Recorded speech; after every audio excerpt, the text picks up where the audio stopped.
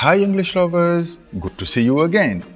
The greatest difference between the possessive adjectives in English and in French concern the third person singular. In English, there are three possessive adjectives for the third person, which are his, her, and its. The gender of the owner determines which one to use.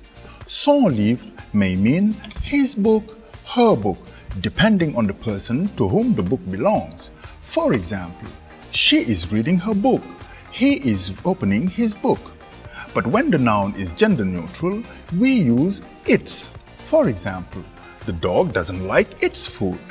See you soon for a new lesson, and if you want to know more, visit this website.